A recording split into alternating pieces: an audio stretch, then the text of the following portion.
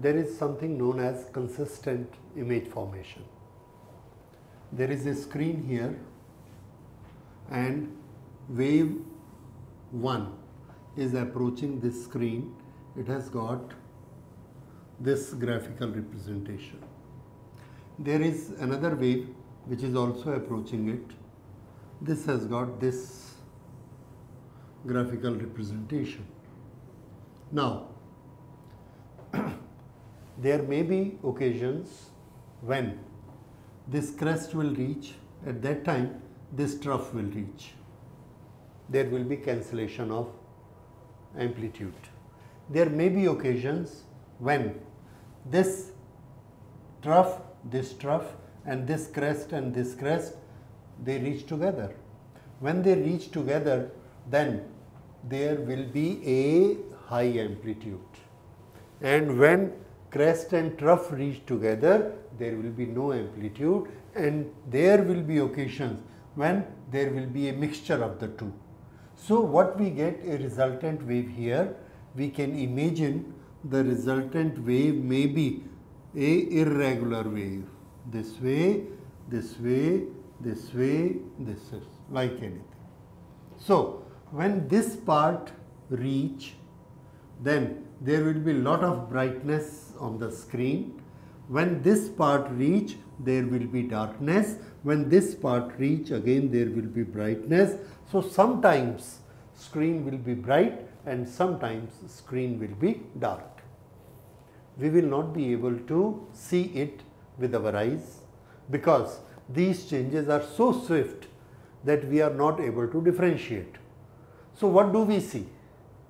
If this is giving intensity I1 and this gives a lower intensity I2, this gives I1, this gives I2, so we see an average intensity. An average intensity. Is there any superposition taking? Yes, superposition is taking place. But because of this superposition, what we are getting intensity, this is average. Now see another superposition. In this, these two makes the screen at this point amplitude 2A. After this two reaches together, that is minus 2A. Then they reach together plus 2A. Then they two reach together minus 2A, plus 2A, minus 2A, plus 2A, minus 2A. At every time, how much is the intensity? So intensity when these two reach together is 4A square. When they together reach there, the intensity is again minus 2A whole square, that is 4A square. Again 4A square, 4A square, 4A square, 4A square. So every time we see that it has got a brightness equal to 4A square. And at that time, what was the brightness? Average. Average means what? Sometimes it was 0, sometimes it was 4A square. So average of the two was 2A square. Now every time it is 4A square, 4A square. So all the time what we see? 4A square. See another example. Here there is a wave which reaches this way, this, and another wave is reaching here. This wave is reaching this way. When this is a trough, this is a crest.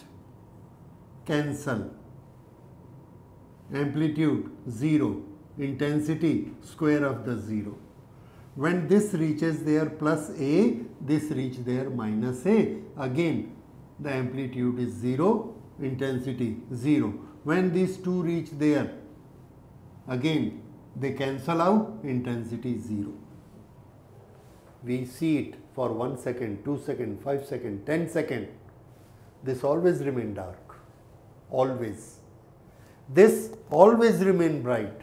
This neither bright nor dark. So here what we see? Average.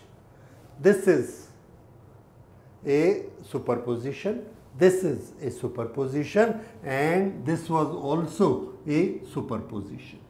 You have seen this one, and in this case we see the result. Here in this result, 1 second, 2 second, 3 second, 4 second, 10 second, every time the amplitude is 0. Here every time we see the amplitude is same. But here sometimes it is high, sometimes it is low.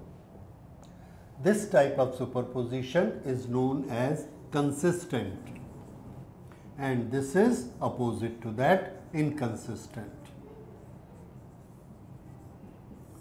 Inconsistent type of superposition, the intensity remain same.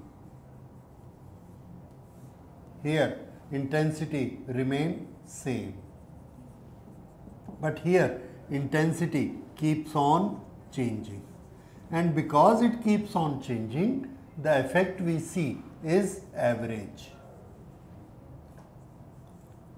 And here we see the true effect. This is 0. Here this is I maximum.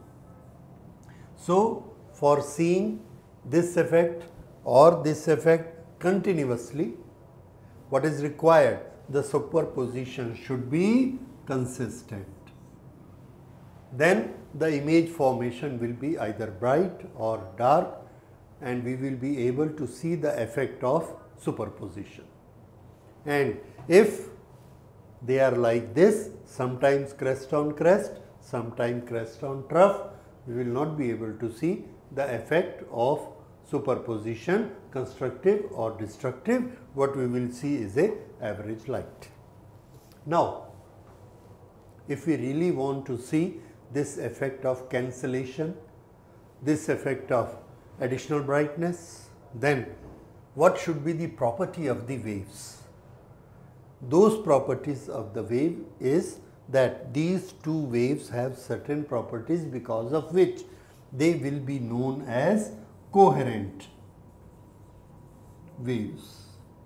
So, superposition of coherent waves, these are coherent, these are coherent.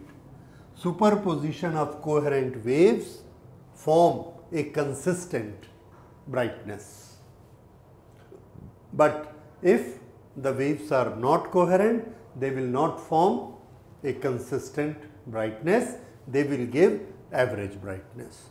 So, for consistent brightness, coherent waves are required, and now in the next lecture we will study what is coherent waves and how can we get coherent waves, what is the difficulty in getting the coherent waves, and if we don't get coherent waves, we will not get the superposition effect continuously, and what we will get is average lighting like we see all here.